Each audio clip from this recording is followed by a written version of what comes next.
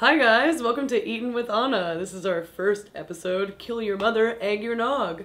I know it's supposed to be a cooking show, but drinking is the only other thing that I'm good at. So, let's do it.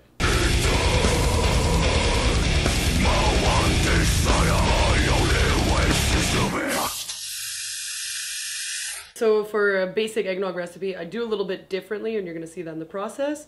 But we're going to do 1 liter, so it's going to be half milk of your choosing. I prefer Homo milk, 3%, and then half a liter of heavy cream. You can use more cream, but don't use less cream because it's eggnog. It's not going to taste as good. You're going to use a half cup of sugar. I don't sweeten mine as much. This is half cup. You could probably go up to 3/4, but you're already putting booze in it, so it's going to be fine. And I got 5 eggs. Really, you're only going to be using the yolks. Some people put 1 white in as well to make the texture a bit better, but it's just a bit tougher, and like egg whites are kind of gross. I got here 1/4 teaspoon each of nutmeg, cinnamon, and cloves, all ground, that we're going to strain out of the mixture. Save some nutmeg later for the garnish because it looks pretty. And I've got a teaspoon of vanilla extract that you can omit if you don't have it lying around. And of course, you need booze. I really like rum in mine, but I usually add a little bit of brandy too. You can run with that as much as you want. I don't recommend putting vodka in eggnog, but you do you. You're gonna need, these are the essentials. You're gonna need a whisk for sure, for whisking the egg yolks and the cream and everything all together. A wooden spoon, preferably not metal, just wood is a better cooking utensil.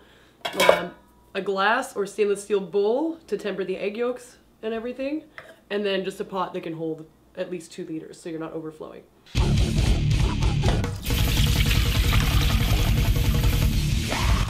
So the first thing you're gonna need to do is get the cream heated with the spices.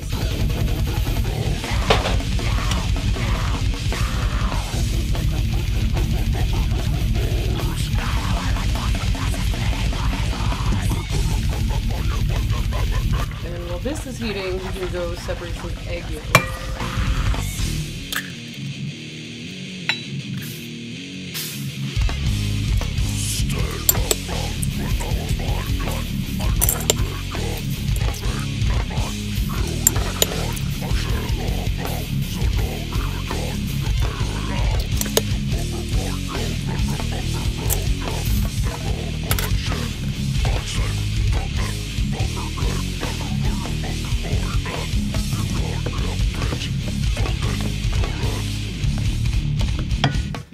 So you always want to heat cream and any kind of dairy pretty slowly, and the reason for that is while you are bringing it pretty much to a boil, you don't want a rolling boil or anything. What you're looking for is a little bit of movement in the top and the steam rising off of it. If you burn anything with cream or milk in it, you can't bring it back. All of it's going to taste burnt. You can't save it. So this is kind of what we're looking for right now. As you can see, you see little bubbles up on the surface, and you can see it's kind of moving a little bit when you're watching it.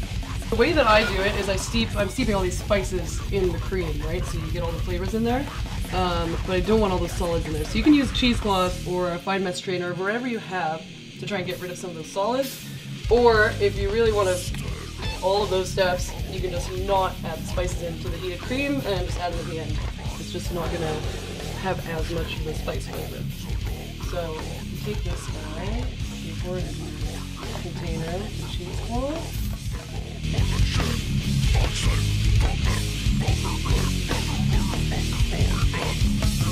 You're going to need this pot again, so just give it a rinse in the sink. You're going to carefully gather all of this up. Oh, don't burn your cheesecloth like I just did. And then take the spatula and just kind of make sure you get most of that out. So you see some of the solids are still in the cream, but you're not going to get a huge mouthful of them, right?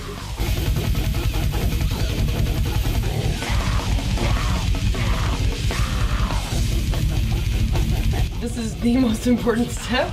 If you pick it up, you're just going to have a bunch of scrambled egg yolks.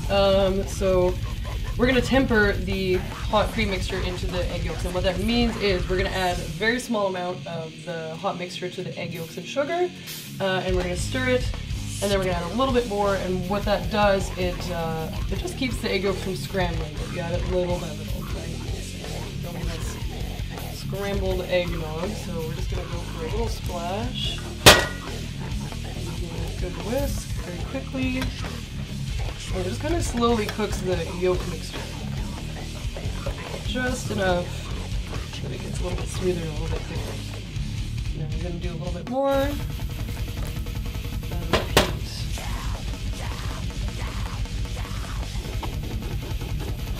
And you see how shiny it gets. More. You can gradually add more and more. But what I do is, I'm going to put this mixture back in the pot and heat it up again. Super messy, so just ignore me.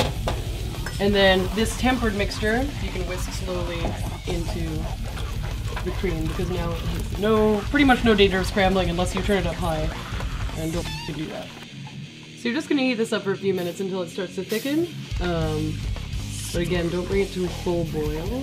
This is going to thicken even more as it cools down, so depending on how you drink it. You can take off the stove right now, but this is looking pretty good.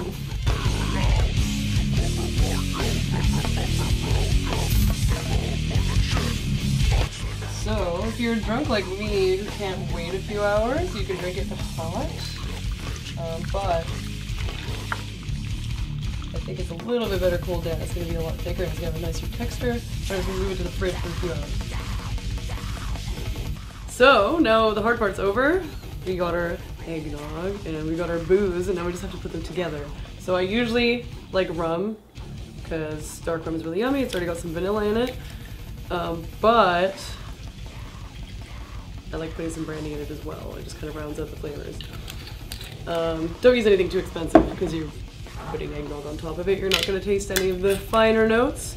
And how much booze you put in depends on how much you like your family at Christmas. And how much you can put up with them. I think this eggnog will make it a hell of a lot easier.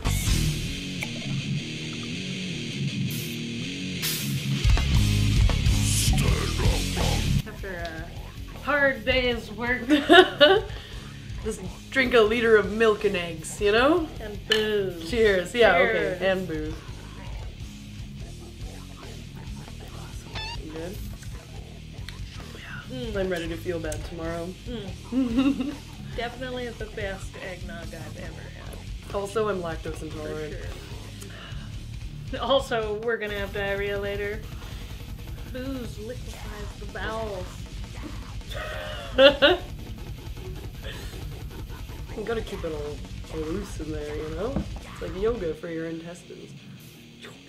Yeah, you gotta practice keeping that sphincter tight. Because you never know, at any moment it's just gonna slide out of you if you drink too much. Mm.